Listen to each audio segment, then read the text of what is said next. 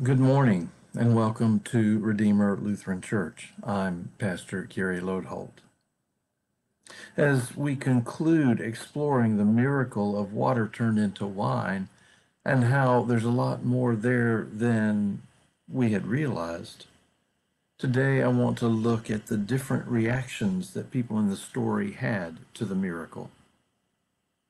Before we dig into that, however, I have to speculate and wonder about Mary.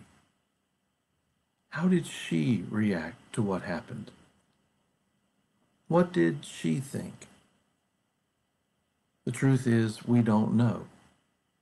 The Bible doesn't mention her again in relationship to this story. The story does mention the steward of the wedding. You might call him the caterer or the wedding director. It was his job to make sure everything went smoothly and to solve problems that arose. But in this story, the steward is surprised and amazed. Not only is there an abundance of wine, but it's better than the wine that was served first. And the steward assumed that the wine came from the unprecedented hospitality of the groom for his guests. But the disciples see something entirely different. They saw the revelation of God in the transformation and abundance of the wine. They see that Jesus has brought God among them. Then we're back to the steward again. You see, the normal rules of etiquette, the normal rules of hosting an event like this would suggest that you serve the good wine first. And then when everyone is too drunk to care, you serve the lesser wine. But as far as the steward can see, the groom has reversed the process, serving the better wine second. And so the steward tries to make sense of this and reshapes the miracle to fit the rules of etiquette that he knows. He dismisses the miracle in favor of his old understanding.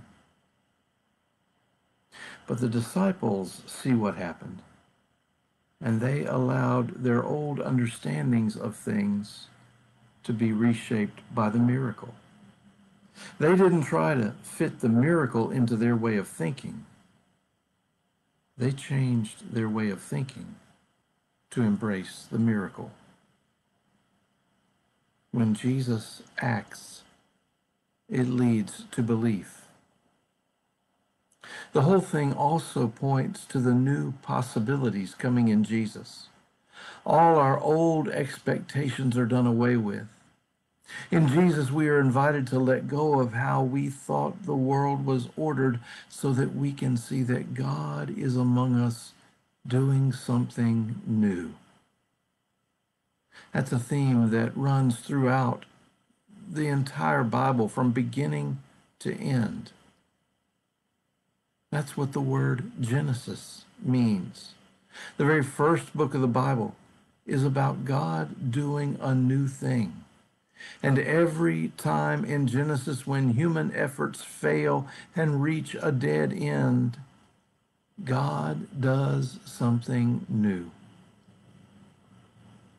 Then, in the very last book of the Bible, Revelation, it comes to a close with a dramatic scene picturing God on the throne of heaven. And for almost the first time in the whole book, God speaks and God says, "See, I am making all things new." This miracle announces God's new age in Christ, when all things are made new, even us. Thanks for watching, and remember to let this day belong to God.